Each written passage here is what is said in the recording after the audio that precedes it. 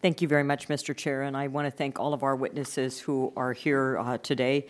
As many of you know, I'm a physician and a former director of the Department of Public Health, and so I take public health very seriously, and I recognize the important role, and for me, the CDC prior to the pandemic was the premier institution, but I also recognize the important role of state health departments and local public health agencies in keeping Americans safe.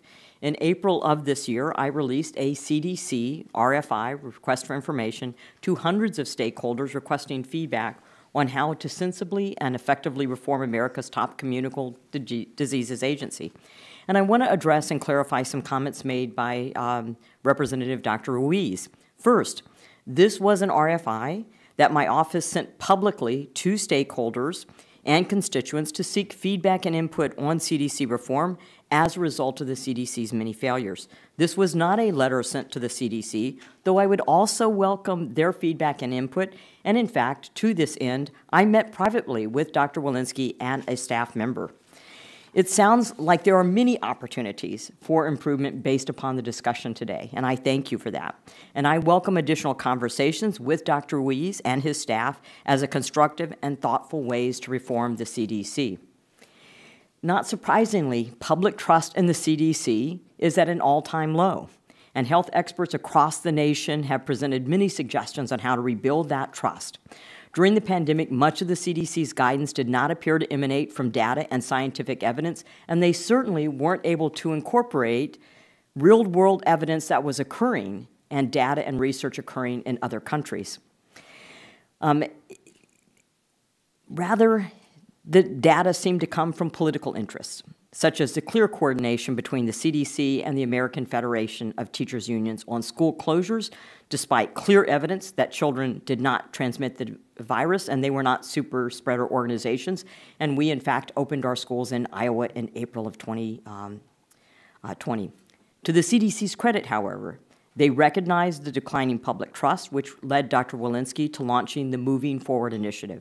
This effort included reorganization and potential requests for new authorities from Congress. As part of the initiative, CDC acknowledges that the agency faces significant structural and systematic operational challenges. One of those was just discussed, and that's data. And it indicates a central goal to create new internal processes, systems, and governance to empower leaders, align incentives, and hold CDC accountable. Dr. Hogue, in your written testimony, you highlight the confusing and backward school closure guidance, stating that the recommendation to keep schools shut down was unthinkable. And I asked Dr. Walensky in testimony if she had contacted the state of Iowa or the state of Iowa's Department of Education for their experiences with opening schools. Can you detail what you believe the science behind Dr. Walensky's school closure recommendations, why it was so flawed, and what guidance reforms the Moving Forward initiative should include? Yes. So we had data at the time of the winter of 2021, the February of 2021 guidance from essentially all over the world of schools reopening safely, successfully, and I think most of the world recognized that schools should be open by default and that closing schools is an emergency measure. And so also in our own country, we had private schools, public schools in many states, often depending on political affiliation, that were already open, had data. It wasn't just my Wisconsin study. It was the diocese, very diverse diocese that I'm a medical advisor for, that we had successfully reopened with very simple, straightforward mitigation strategies that there was a total lack of sort of commitment and creativity and willingness to get these kids back into school and then, figure out, how to make it as safe as possible. And so I do think it is unthinkable what happened, the way the data were ignored from really all over the world and our own country about how schools could be reopened safely, considering the enormous damage from prolonged school closures that we all knew was coming and we see the effects of now.